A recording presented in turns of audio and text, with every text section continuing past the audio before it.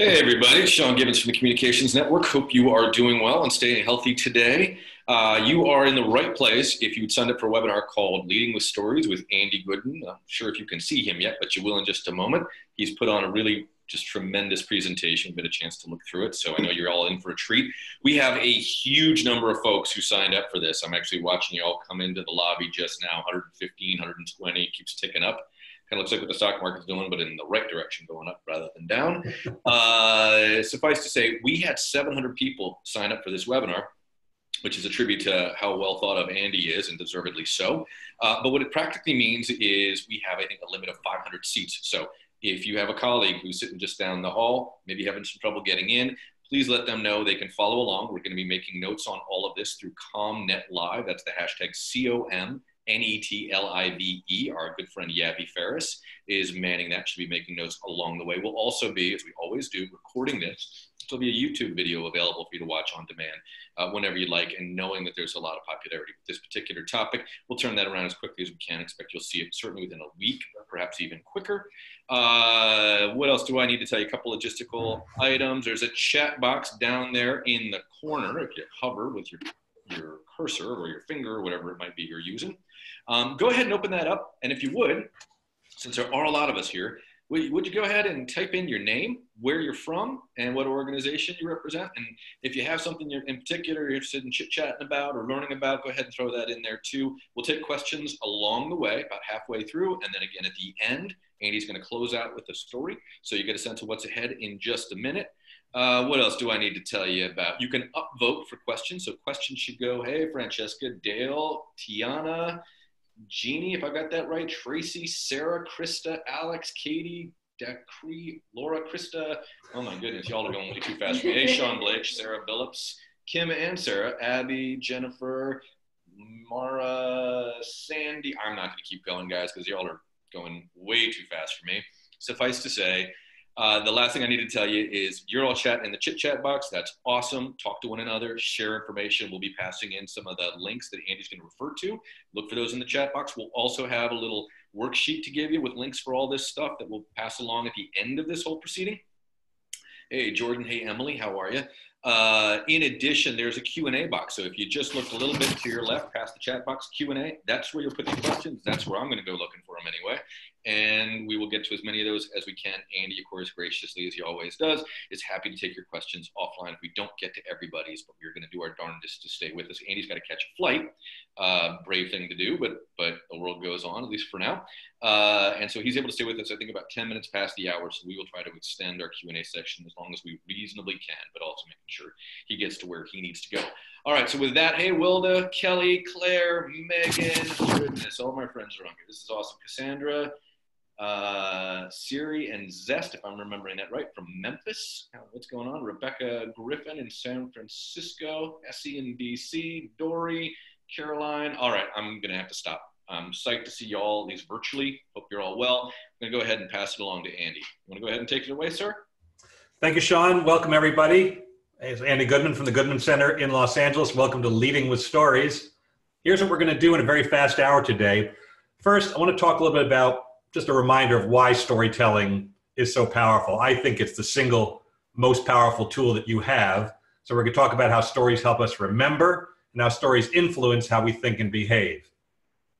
After that, we'll stop and take questions for a minute to make sure we're all on the same page. And then we're going to talk about our main topic today, why you as leaders of change must tell 3 stories. And we're going to bring into the room virtually the work of Marshall Ganz.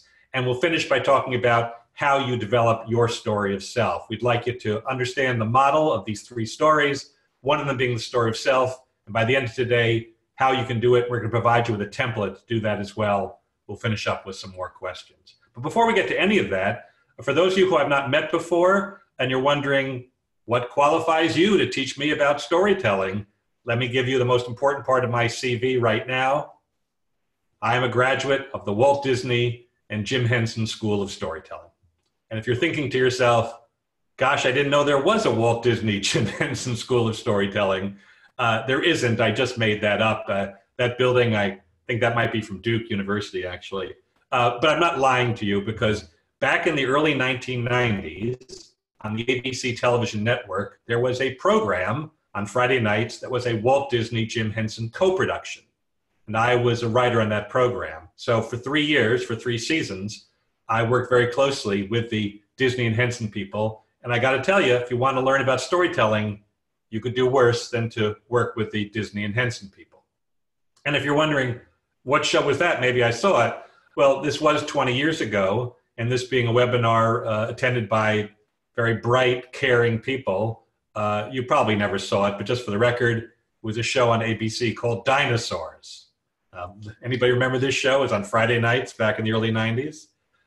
Funny thing about this show, as I said, I was a writer on this show. We, the writers, thought we were writing this very witty social satire, but 20 years later, when I meet people who remember the show, the only thing they seem to remember is this.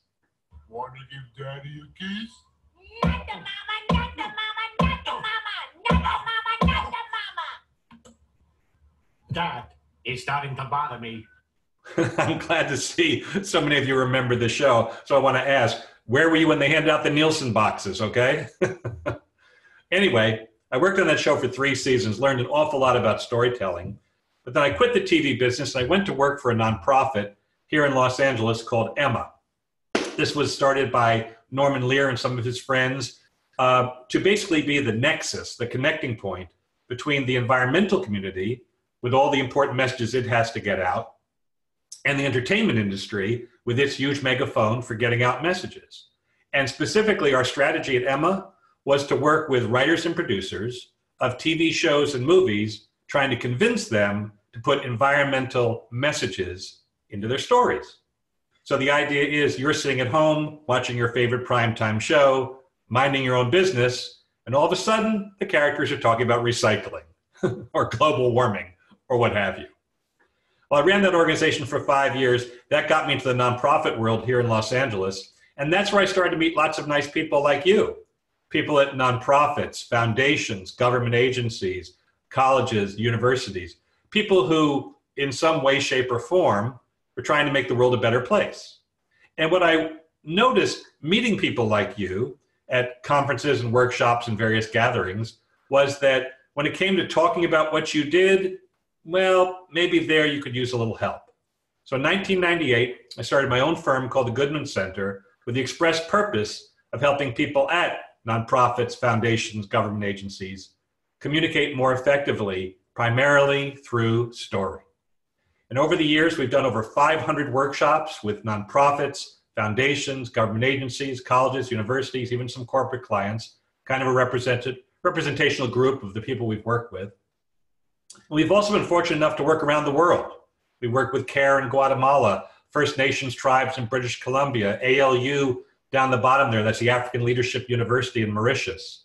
Work with people all over the globe, and we've learned an awful lot about storytelling in that time. And one of the things we've learned is that no matter where you go, no matter how different people are, they all tend to tell stories the same way. There are certain universal rules and principles that you can follow.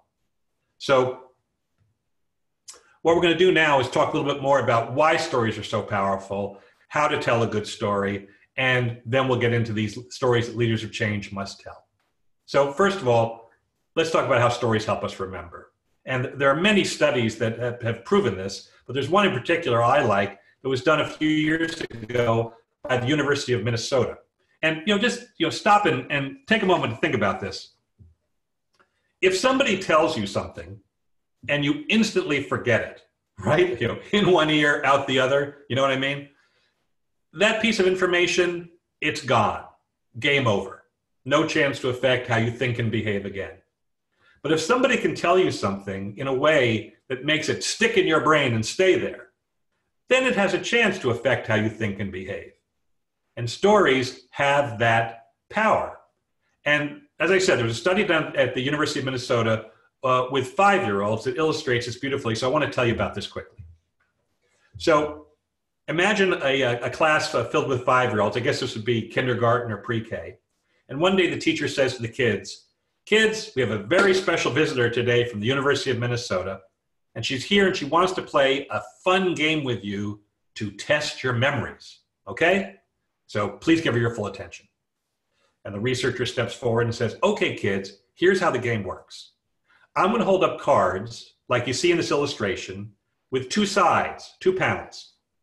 And there's going to be pictures of two things, like this. She holds up the first card, and on the left, there's a bar of soap, and on the right, there's a shoe. And she says to the kids, in this game, that's our first pair. Soap goes with shoe. That's what I want you to remember, soap and shoe, okay? Can you remember that, kids? And the kids are all like, uh-huh. That's good. So, okay, now I'm going to hold up a second card. And this one has, let's say, a baseball bat and a bucket of paint. She says, I want you to remember that too. Soap and shoe, bat and paint. Okay, you still with me, kids? Uh-huh. She holds up a third card. This one has, let's say, a daisy and a cloud. She says, I want you to remember that too. Soap and shoe, bat and paint, daisy and cloud. And she holds up for the kids 21 cards. 21 pairs for the 5-year-olds to remember. And she says, okay, kids, that was a lot to take in, I understand. So let's do this. Let's take a break, go out in the playground and play for an hour. 1 hour. She brings it back in 1 hour later, and she says to the kids, all right, here comes the second half of the game. This is the really fun part. I'm going to hold up the cards again with the two pictures, but this time, one of the pictures is going to be missing, and you have to tell me what's missing. So everybody got the scenario here? 1 hour later, 21 pairs. How many can the 5-year-olds reconstruct? What do you think? Take a moment to make a guess. If you want to put in the chat box, out of 21 pairs, how many do you think they could put back together? Rick says 5, 3, 0, 0 or 1. Yeah, if you're at the bottom end of the scale, you're right. It was 1 out of 21. Because let's face it, they're 5. Okay. All right, we're just getting started. Our researcher now goes to another school on another day. Fresh new group of 5-year-olds. Same 21 pairs, but this time there's a twist. This time she says to the kids, as I hold up each pair, I'm going to call on one of you to put the words in a sentence for the whole class to hear. So she holds up the first pair, soap and shoe, and she looks around the room and she says, okay, 5-year-old Marcus, would you please put these words in a sentence for the whole class to hear? And Marcus thinks for a second and says, the soap is in my shoe. Thank you, Marcus, future novelist. The soap is in my shoe. The kids hear 21 sentences with the words in them, go out and play for an hour, bring them back and test them. Compared to the first group that only remembered one pair, could only reconstruct one, how do you think this group did? Same, better, worse? Again, give me a number. I see the numbers have gone up this time. Yes, 8 out of 21 pairs remembered. All right, one more school, one more fresh group of 5-year-olds, but this time the instruction, put the words, put the items in a sentence that asks a question. So the researcher holds up soap and shoe. She looks around the room. Camilla, put the word soap and shoe in a sentence that asks a question. And 5-year-old Camilla says, who put the soap in my shoe? Good. 21 questions. Kids go out and play for an hour, bring them back and test them. Compared to the first two groups, 1, 8. How do you think this group did? I can see the numbers already. 16 out of 21 pairs remembered. So look at these results side by side by side. And you tell me, what do you think the researchers concluded was happening in these kids' brains when they heard questions in test number 3? It was happening not so much when they just heard a sentence in test number 2. It was happening almost not at all when they just saw the pairs. Well, what happens when you hear a question? Well, you're probably saying to yourself, you answer it. You spontaneously answer it. This is human nature. Even if a question is not asked to us, we tend to answer. We tend to respond. So when Camilla said, who put the soap in my shoe? The kids are sitting there thinking, oh, well, it was little Tommy while I wasn't looking, that trickster. And they start to construct in their minds the rudiments of a story where somebody is doing something to somebody else and there's an outcome. So triggered by questions, there was, first of all, a higher level of engagement. The kids' minds had to work. They had to answer the questions. But in answering the questions, They were inspired to construct stories to answer the question. And so this is what was happening out in that playground for an hour after they saw the 21 pairs. Bring them back in the room, hold up the panels, and only this time it says soap, and little Camilla's sitting there thinking to herself, soap. Oh, that's right. Tommy put the soap in my shoe. Shoe! She had the other half of the pair, and they did it 16 out of 21 times. So the takeaway from this study, and this is relevant to everybody listening today, everybody watching, if you have some facts about your work that you would like people to remember, it is much more likely they'll remember those facts if they're contained within a story and if you just give them the facts. Stories help us remember. That's number one. Second, and I think even more important, stories influence how we think and behave. And the case I want to give you here is around the issue of organ donation. Now, in the United States right now, you can sign up to be an organ donor. I think when you renew your registration with the DMV, there's a box you can check. On average, about 56% will check it, 56%. 44%, no thank you. Now, the people who don't check it, who decide not to be organ donors, they're not necessarily bad people. Some may actually have a medical excuse and can't. But a lot of people who choose not to have very strong reasons, very strong stories in their heads about why they're not going to donate.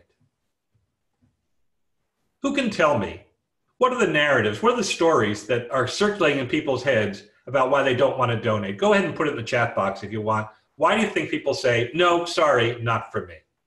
Go ahead and let me see what kind of guesses we get here. Please guess, because you're going to be right. These are very common. I see that. Yeah, there we go. There's some said religious beliefs, need them in the afterlife. Yeah, a lot of people think when I go to meet my maker, I got to be all there, right? How am I going to see St. Peter if I donate my eyes?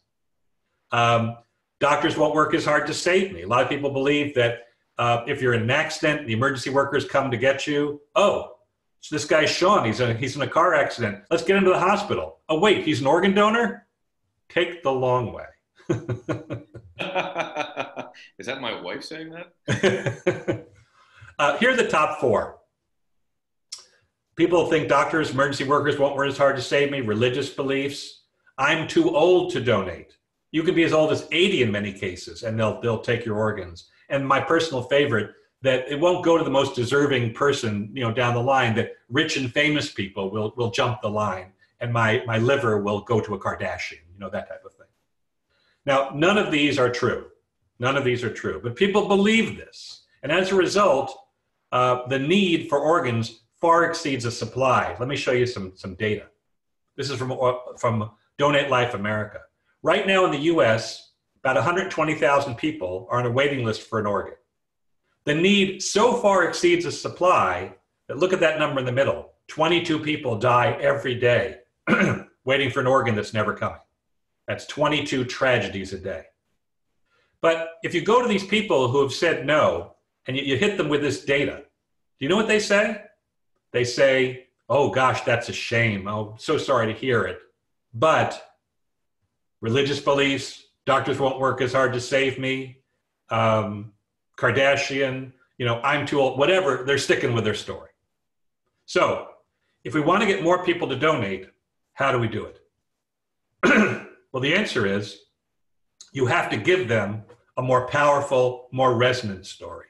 Stories are like the software of the brain. They tell us what to let in and what to keep out, what we're going to do and what we're not going to do. So if you want to change how people think and behave, sometimes you got to change the software first. So how do we do that? Well, let me show you one place where it was done and done brilliantly, and that's in Brazil. In the town in the red box there, pronounced in Portuguese, Recife. Well, whether you've ever been to Recife or Brazil or South America, or you've never been, I'll bet you still know that in Recife, in Brazil, in South America, they're all crazy for the same thing. Just nuts for the same thing. It's like a national, continental religion. What is it? Yeah, football. Thank you, Alexandra. Football. What we in America, what we gringos call soccer. Football, what the world calls football. And in Recife, people love the local team, Sport Club do Recife. You see the lion with the 3 stars? That's their logo. It's everywhere in town, everywhere. People love this team. People would die for this team. Well, hold on. There's a thought. If they would die for the team, would they donate their organs for the team? Well, believe it or not, this was the genesis of a campaign where they went to the fans of this team specifically and said, if you truly love this team, if you're really 100% behind us, then sign up for an organ donor card, looks like this, emblazoned with the logo of the team. And then should anything happen to you and you donate your organs and they go to someone else, your fandom will live on forever. You will become an immortal fan. That was the name of the campaign, Immortal Fans. And they said, they had another twist. They said, if you donate your organs and they go into the body of someone who roots for a rival team, you turn them into a fan of our team. So you may be chuckling, you may be laughing, etc. This campaign was wildly successful, wildly successful. And I want to show you a short video that chronicles the success of this campaign, how it turned around the story and dealt with the number one objection, which is familial consent. Take a look.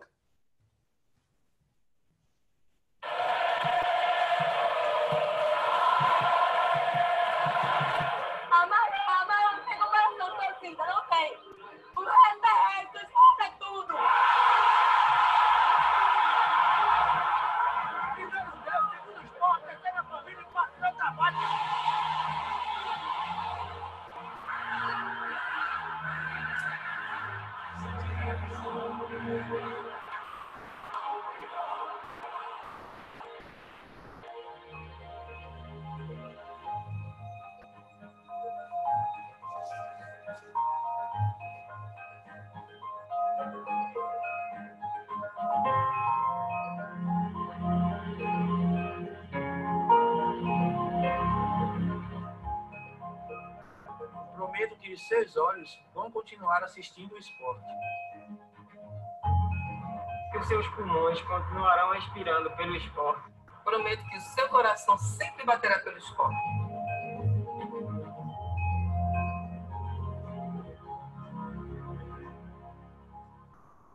Hoje a maior dificuldade que existe no processo de doação é o sim da família.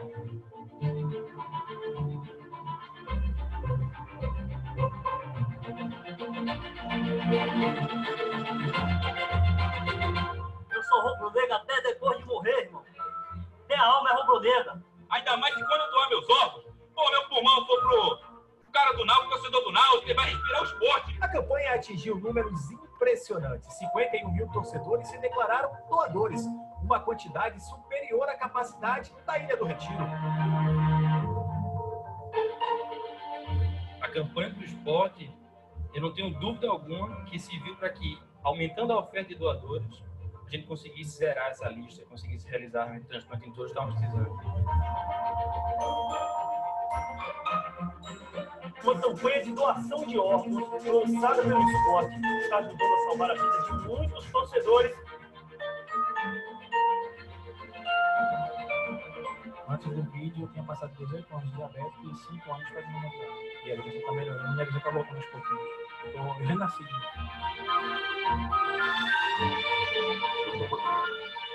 O caminho de saúde é provado, coração para sua mãe. Você pode trazer ela, com certeza. Espero enviar essa amiga e iria quando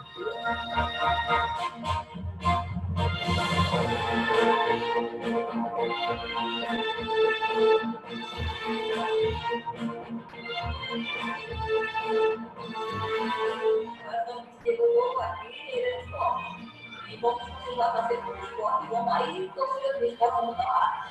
Não é pra correr, né? Vamos pra parar.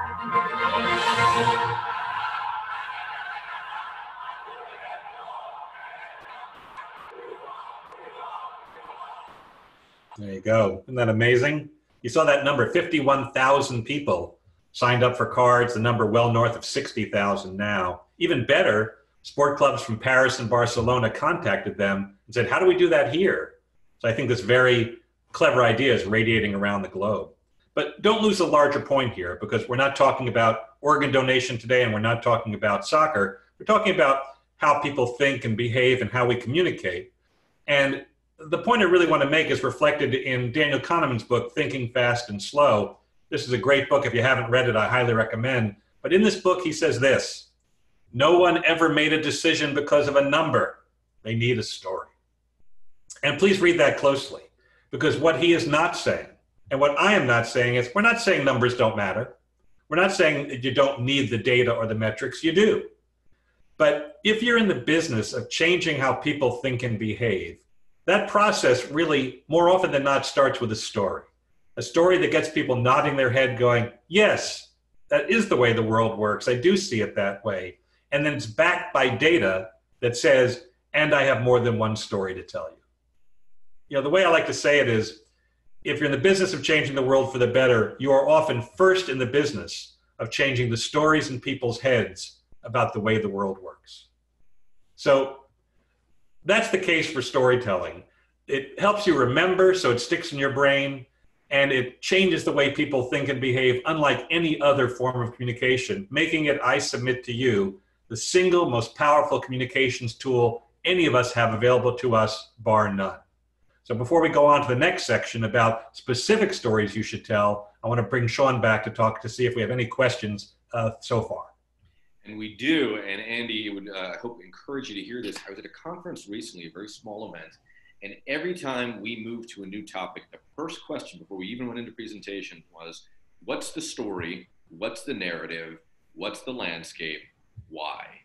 Good. They believe that changing anything required first understanding what the current story was and how you might repair or replace that story to something that would be more oriented towards the change they wanted to see.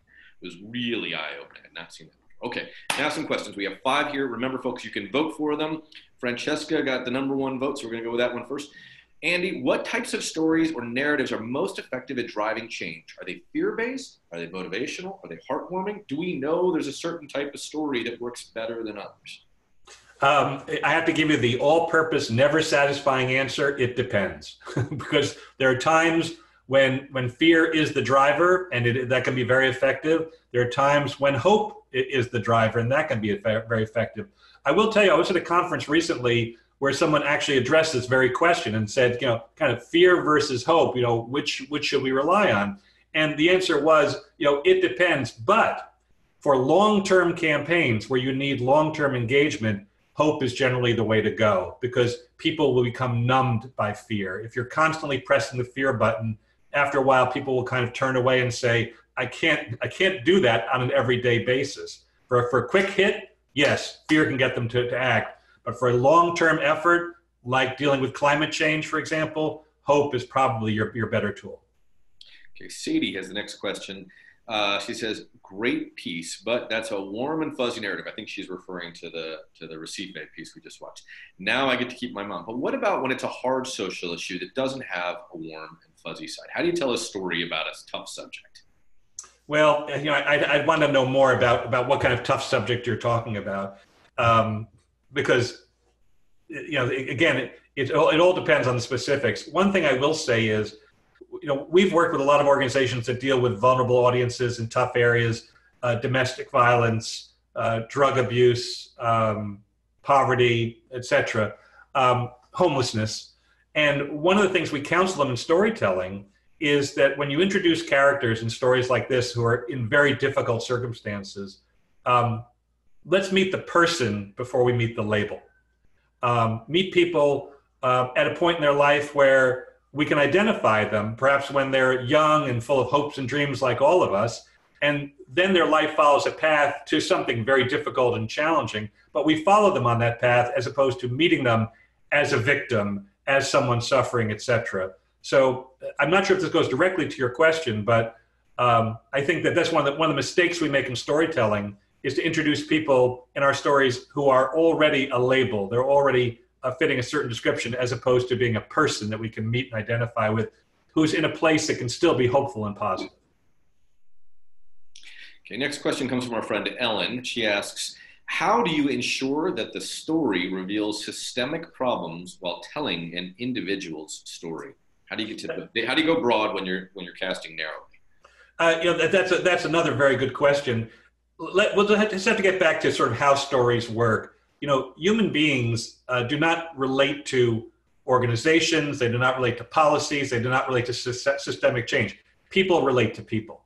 And they even do it on a one-on-one basis. If I'm going to tell you a story, I've got to start with somebody that the audience can meet and care about. Now, if we take it down to ground level and we meet somebody and we see what their challenge is, how they're doing, and our heart goes out to them, and we see how they are helped or how they engage with an organization, get to a better place, then we can widen the lens and talk about the systemic changes that either let that happen or need to happen for that to happen. But storytelling starts down on the ground with individuals just by definition, and then we'll work our way back to systemic change. Okay, Rick asks, and we'll make this the last one because I know we have more to do. We'll take the rest of the questions later, I promise. But Rick asks, is there an ideal length for an effective story?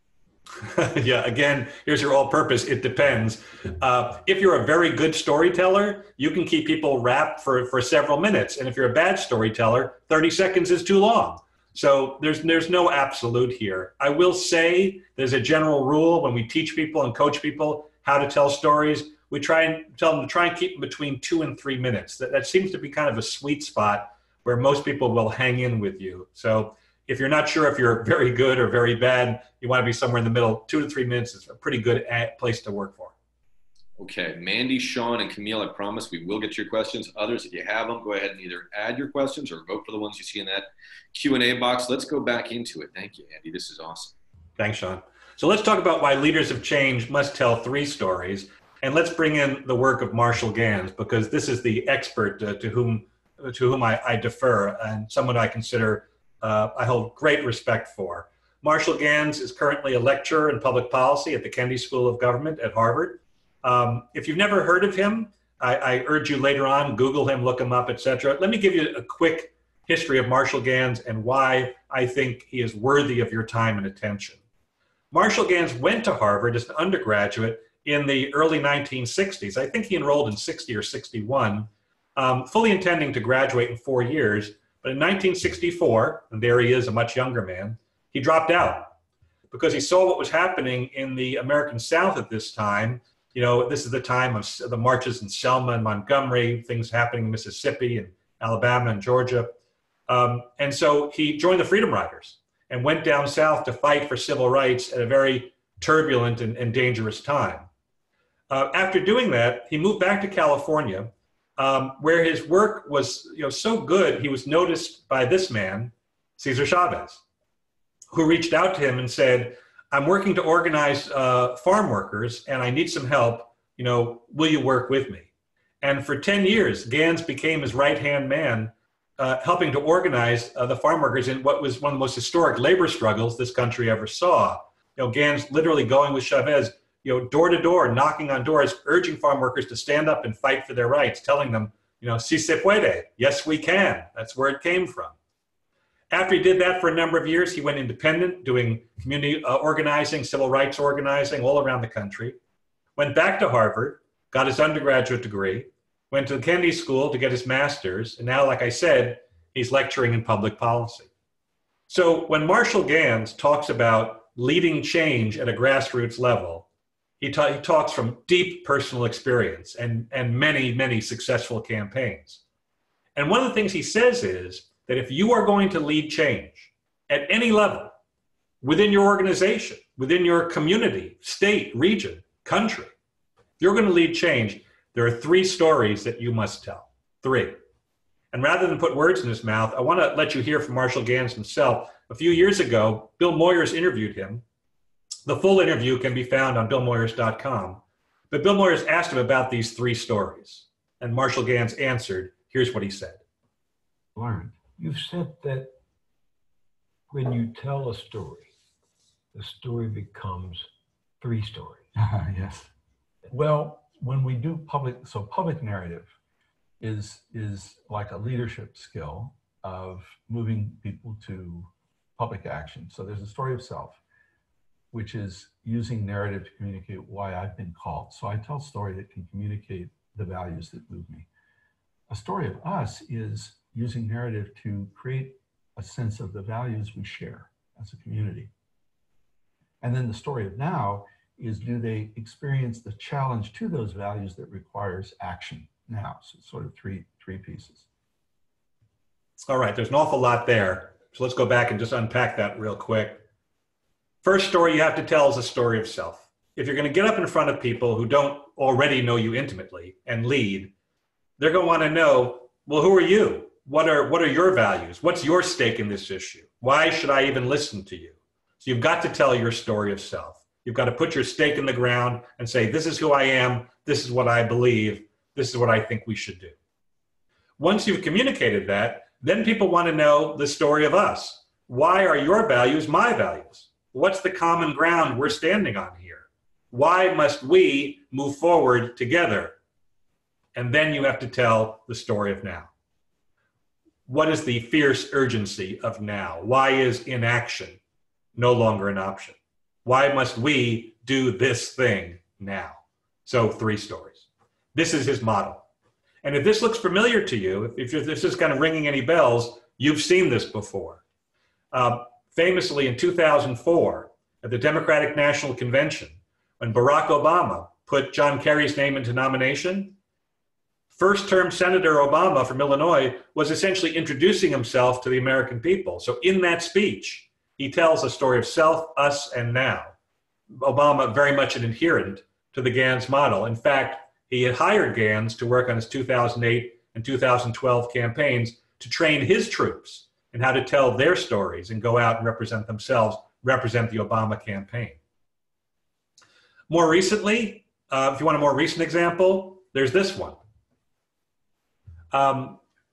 Back in, this is actually March of last year, early in the campaign, CNN held a town hall with Elizabeth Warren. And in the course of this town hall, Jake Tapper asked her this question: how did your family's financial problems during your childhood shape who you are today? Elizabeth Warren's going to answer him in about 3 minutes, and she's going to tell all 3 stories. And she does it very artfully. So let's take a look at Elizabeth Warren doing this exercise of stories of self, us, and now. Take a look. I'll tell you about that. So I have 3 older brothers. They all went off and joined the military. That was their ticket to America's middle class. I was the late in life baby. My mother always just called me the surprise. And about the time I was in middle school, my daddy had a heart attack, and it was serious. Thought he was going to die. The church neighbors brought covered dishes. It was a scary time. He survived, but he couldn't go back to work. And we lost our family station wagon. And at night, I'd hear my parents talk. And that's where I learned words like mortgage and foreclosure. And I remember the day that I walked into my parents' bedroom, and laying out on the bed is the dress. And some people here will know the dress. It's the one that only comes out for weddings, funerals, and graduations. And my mother's in her slip, and she's stocking feet, and she's pacing back and forth, and she's crying. She's saying, "We will not lose this house. We will not lose this house." She was 50 years old. She'd never worked outside the home. She was truly terrified. And I watched her while she finally just pulled it together, put that dress on, put on her high heels, blew her nose, and walked to the Sears and got a minimum wage job. And that minimum wage job saved our house, but more importantly, it saved our family. Anybody who wants to know me has just heard the story. But here's the thing for me now. For a long time, I used to think that was just a story about my mother. How when you get scared, you reach down, you find what you have to find, and you bring it up. And then years later, I came to understand this is a story about millions of Americans who, it doesn't matter if you're scared. When you got to do something to take care of people you love, you reach down, you find it, and you pull it up.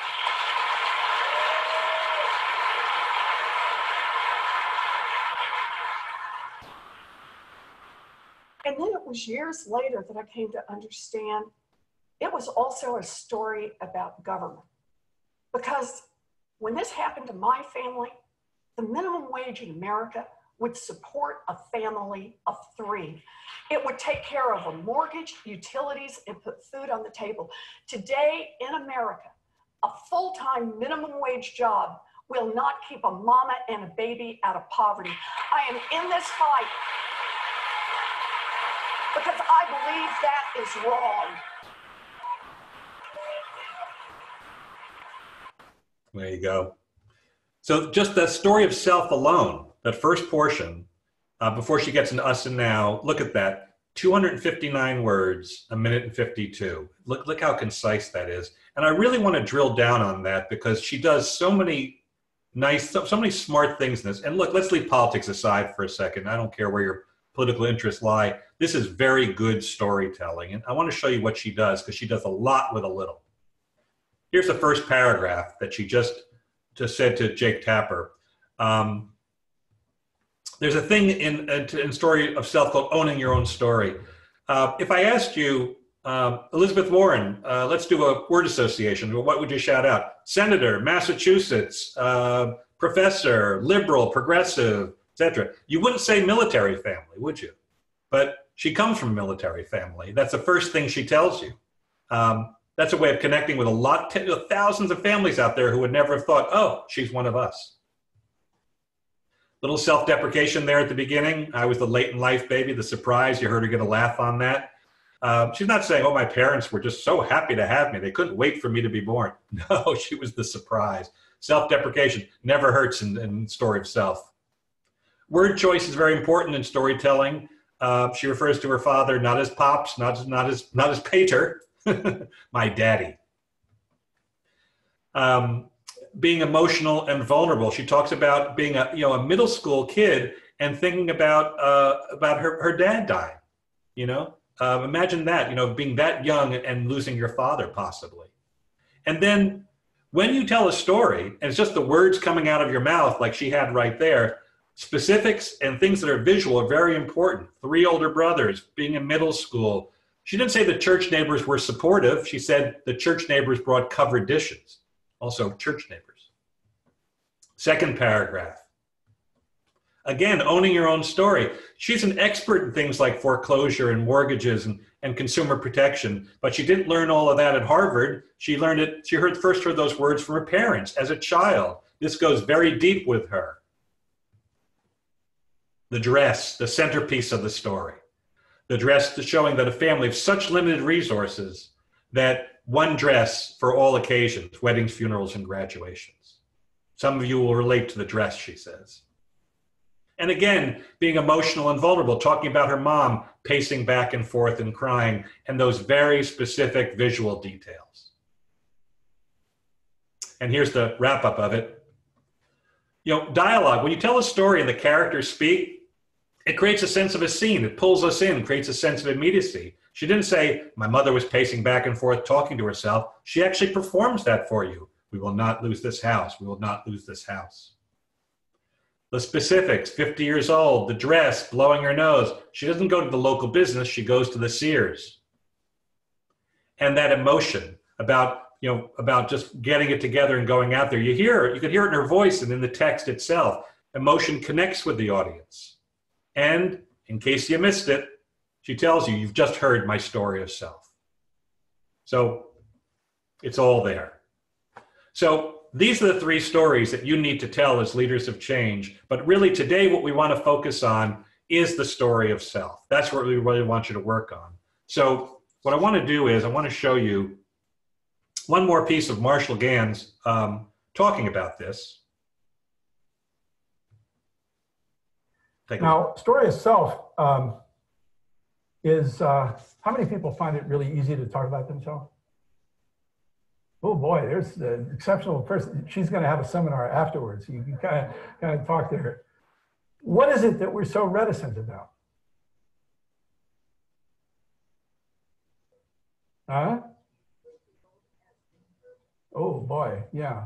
But don't we say, I don't want to be immodest, right? So I don't want to toot my own horn. And I mean, there's a lot of the point is that in public life, you have no choice. See, we had a candidate ran for president a few years ago, John Kerry. People may remember that. He could never tell his own story. He had a great story, he could never tell it. So who told it for him? Swift voters, the opposition. See, either you claim authorship of your own story or others will. And that's the deal. So then the question is to learn how to tell your story. And it's a matter of drawing on those moments and experiences that you can share, that others can begin to see you and establish. It's not resume, you know, it's not titles, it's experiences. So people can get you. See, in the story of us, you're trying to get them to get each other. In the story of now, it's about getting the urgent moment. But in the story of self, it's about getting you. Why are you here doing this? What you care about?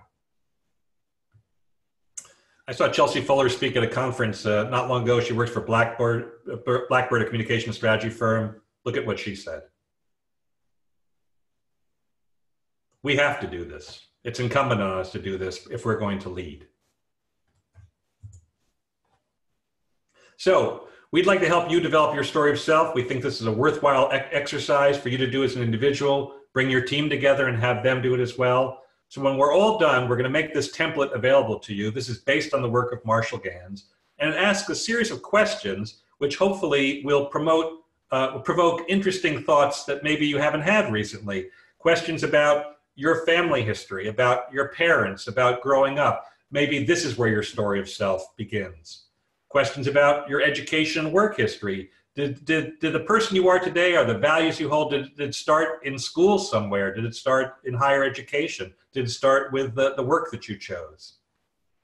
Marshall Ganz talks about moments of hope and moments of pain. There may be these key moments in your life where you saw the path was clear, or out of difficulty emerged this sense of what you needed to do. And there might have been mentors or particular influences that put you on this path. This worksheet is to get you thinking about the elements that are critical to your story of self. So we're going to make this available to you when we're all done. With that, Sean, I think I want to throw it back open for questions and comments. Let me go there. So we have plenty of time for questions. And then I have one last thought I want to share with you. Gotcha. We have a number of questions. Let's try to get to as many as we can, but also be mindful you have a plane to catch. All right, so let's start with Mandy's question, which held over from a little bit earlier. In organizations doing broad work across a region, how do you suggest we prioritize the stories we tell? How do you prioritize stories? Well, again, I'm not sure if I'm answering the question directly, but I often get this question that, you know, as an organization, we do many different things. We have many different impacts. What story should we tell? And my answer is that for everything that you do, there should be a story. Every program that you have, all the impacts, all the things that make a difference. And that when you send people out in the world to talk about what you do, rather than going out with, you know, the elevator story, I'm more a believer in the quiver full of arrows, so that depending on who you're talking to and what their interests are, you can pull out the right story at the right time. So I say go out armed with a bunch of stories and then pull out the right one for the right person. All right, so an anonymous attendee, oh, come on, we're all friends, got to share your name here. An anonymous attendee, or Nani as I like to call them, says in the Ganz model, the last step is inaction is no longer an option. Now, the question is, do stories always need to include a call to action? Can it be to inform, to help our target audiences understand what we fund? Oh, where did that question go? Okay, and who we are, so that we know what kinds of projects to bring us? Yes, oh, absolutely. The stories don't have to include a call to action. You know, one of the things I tell organizations is there are many cues for stories on your websites. For example, many nonprofits will have a page on their website with our values, our core values, right? Innovation, diversity, respect for all people, etc. And those are nice words, nice promises, but they just kind of sit there. And so one of the things I say to them is, if these are truly your core values, tell me stories of your people living and expressing those values, where the point of the story, the moral of the story is, this is us respecting diversity. This is us being innovative. This is us being compassionate. So there's no ask. It's just a story that shows these values in action. So yes, the short answer is stories do not have to include an ask. They're a very powerful tool to get you there, but stories can make a point more salient, like a value. Right, and sometimes I would imagine the call to action is, I want to hear more. That gateway to help you get more involved, right? Absolutely. Anne asks, how do you use the story of self when you are not the subject of the story that you need to tell? Mara just adds on, I have the same question. I write stories for my organization, but my personal history is irrelevant. Well, I don't agree that your personal history is irrelevant. Look, you'll use different stories at different times for different things. But I agree with Marshall Ganz. If you are going to put yourself, if you are put in a position, or you want to be in a position of leading change, where you're getting up in front of people, whether it's a group of people at work or people in your community, etc., they are going to want to know, who are you and what are you all about? You know, there's a famous quote from Teddy Roosevelt, people don't care what you know until they know what you care, how much you care. So people need to know this story about you. It's not for every situation, but for leaders of change, the story of self is essential. You will tell other stories, but this is all about leading change. Okay, next question is from Sarah Carroll. It's similar to the one we just had, but let's go ahead after it anyway. A number of folks are curious about the answer. How do we tell the story of self if the story is not about ourselves? I'm particularly interested in how we give agency and ownership to the people whose own story, like the clients of a nonprofit, and how do we make sure these stories aren't the vivid examples that could strip the story owners of their agency? All right, well, we've got a couple of different questions there. Mm-hmm. When we're telling the stories of the people that we serve, we do want to make sure that we portray them, we show them with agency, and how they're, what they bring to the interaction with us. One of the great mistakes we make in nonprofit storytelling is sort of the broken person model of storytelling. Broken person comes in contact with our organization, we fix them, they're better now, give us money. That's a problem area. And if I can point you to a website, ethicalstorytelling.com. This is a website where a lot of good thinkers have done a lot of work about how do we tell stories more ethically, how do we portray people with agency, how do we do asset-based storytelling, where we show what they bring and all their assets as opposed to deficit-based storytelling. That's a separate issue. Again, your story of self is for a particular purpose. Telling your story of self does not take away from all this. It's not either or, it's both and. You'll tell your story of self about why you do what you do, and you'll tell the stories of the people that you serve to show the specific work you do. You will tell both, but one does not take away from the other.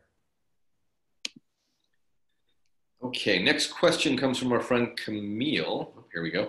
We know about the power and necessity of using video and images. What's the best way to effectively tell stories with text only? So if we're not on Instagram, how do we capture people's minds when we're writing? If it's on the web, keep it short. You know as well as I do that when people are looking at a computer, they don't want to read 500 or 700 words. Some of the best storytelling I've seen on the web that wasn't video was really compelling pictures with short captions, essentially a slideshow. If you're writing and you're putting out something in print, a beautiful 4-color brochure, annual report, then you have the leeway to write your 1,500 word story with pictures and pull quotes and other things that make it more digestible. But on the web, brevity is your friend. And Sean, we just really can take one more because I do want to leave time for the closing. Yeah, okay, so one more question. And if you're looking for a great example of someone who did a really lovely multimedia version of all of that, the Barr Foundation's, not often I'm going to say this, the Barr Foundation's annual report, I just said it, an annual report worth looking at. Barr Foundation's annual report is absolutely excellent, highly recommended. Oh, I'll check it out. Really beautiful storytelling, example of immersive storytelling in all different forms. All right, so Sean asked a question. This is getting a little bit away from story of self to sort of storytelling more broadly, but it's a good one. Is there a particular arc to a story that you would recommend, especially if you have limited time or space to tell that story? Yeah, I mean, there's the basic 3-act structure of storytelling where, you introduce a protagonist, somebody who we get to know, who wants something, runs into barriers along the way, has to deal with those obstacles, and ultimately ends up either achieving the goal, success, or not. and learns a lesson in the process. It's the basic three-act structure of storytelling, what people sometimes refer to as a beginning, middle, and end. In my experience working around the globe, it is the most commonly used form of storytelling. Not the only form, but the basic three-act structure is the most commonly used form. I think it's the basically sort of the ABCs of storytelling. Okay, number of other questions. I think for now, mindful, Andy has an amazing story to take us out, and he has a place to be. You can ask the rest of these questions on Twitter, and Andy will get to them once he gets to where he's going or over the next couple of days, if you all have patience. We are also going to be sharing that worksheet that he made for us, which I think will be tremendously helpful. All right, so with that, thank you for your patience. We've had a lot of folks. I'm sorry we didn't get to all the questions, but let's go ahead. Andy, you want to take us out with the story? Yeah, I want to talk about one last benefit of telling the story of self. The story of self will connect you with audiences, and I think in a new and powerful way, but there's something else to be had here. And I learned this in my work with Dr. David Oles. If you've never heard of Dr. David Oles, he is a pediatrician, a scientist by training, lives in Denver, and he started a program called the Nurse-Family Partnership. And if you've never heard of the Nurse-Family Partnership, this is an amazing program that sends registered nurses into the homes of low-income, first-time families, often single moms. And these registered nurses visit these moms and these families through pregnancy, the birth of the child, and then regular visits through the first 2 years of the baby's life.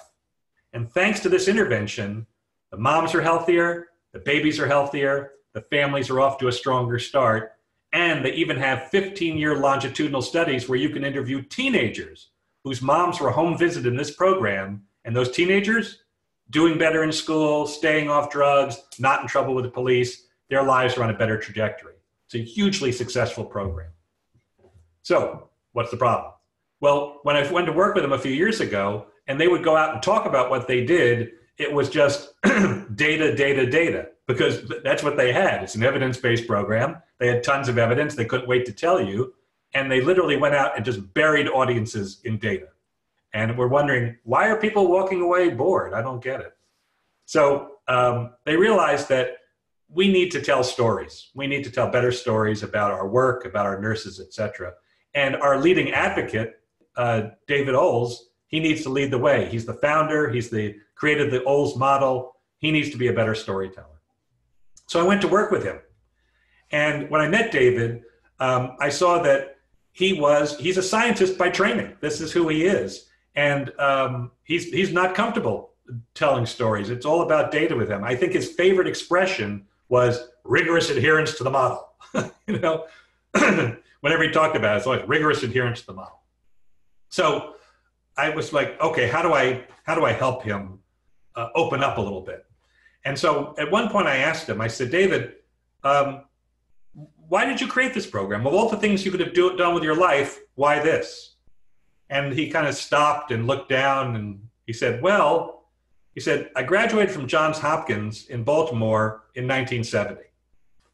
And he said at the time, you know, the 1970, we're coming out of the 60s. This is the 1960s. We're all going to change the world for the better. And he was one of those people. He said, I'm going to change the world for the better. There he is in 1970, a lot more hair. He said, I'm going to make the world a better place. And the first job he got out of Johns Hopkins was working at the Union Square Daycare Center, which was in this church, the basement of a church in this really rundown neighborhood. But we're going to make the world a better place. I'm going to work with kids. And he said, I'll never forget one of my first days there, this little boy came up to me to introduce himself, and he was barking like a dog. Bark, bark, bark. Very cute. And David said, well, hi, I'm David. What's your name? And the kid just like, bark, bark, bark, bark, bark, bark. And David realized after a while that this wasn't just barking. The kid was actually delayed. And David looked at his file to find out what happened and found out that his mother had done drugs during pregnancy. And that's why this child was in this situation today. And then there's another child that stuck in his memory, a little boy named Bobby, who refused to go down at nap time. No matter how tired and cranky he was, he just wouldn't go down. And David looked at his file to see if he could get a clue there and found out that this little boy, when he took naps at home, he would fall asleep and he would wet the bed and his mother would beat him. And so he was afraid that if he did this at the daycare center, he would get beaten. So David started to realize that he was feeling like we're just doing triage here. We're just picking up the pieces. And if only somebody could have gotten to these young families earlier with the advice and counsel that they needed, that maybe this wouldn't be happening. And in those moments, the seeds were sown for what would become the Nurse Family Partnership. So I asked him, I said, David, that's a very powerful story. Have you ever told that in a public setting? And he said, oh, no. It's about the data. It's about the nurses' rigorous adherence to the model. And I said, David, that story it's your story of self. It's why you do what you do. It's your values. I'd like you to share that. So a few weeks later, and it took great courage, and I want to give him all the props for that. He went and he told that story at a very large gathering. And he came back. I said, how did it go? He said, two things happened. One that I kind of thought would happen, but the other caught me by surprise. He said, the thing that I thought would happen was that when I started to tell the story, it's like people looked up from their phones. They started to pay attention. He said, I really felt a connection with the room like I never felt before. He said, but I kind of thought if I told a story, that would happen. He said, but the thing that caught me by surprise was that as I talked about the Union Square Daycare Center, I went back in my own heart to that time. I really felt it. And he said, I was more connected to myself than I have been in any presentation. This is what he said. He said, suddenly I was talking from my heart and not just from the mind, which is a hell of a statement for a scientist like David Oles. So ultimately, that's the last gift of the story of self. Not only do I think it will connect you more with the audiences that you want to reach and the people you want to lead, it'll connect you more with yourself. It'll remind you why you do what you do, because often we get so deep in the weeds that we kind of forget about it. So stopping once in a while and telling the story of self is a chance to relight that fire. And so if you'll do that, then I think for today, for this webinar, we can close the curtain, but this is definitely not the end. Thank you for your time and attention. These are your takeaways. And if you get in touch, this is how you can reach me.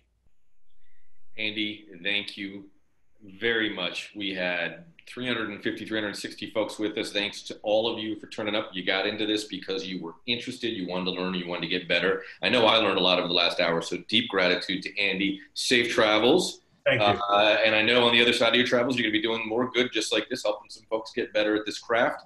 All the notes that Yabby took are on Twitter, ComNet Live. We will be back in April to talk about decolonizing narratives. Curious what that's about. We'll tell you soon.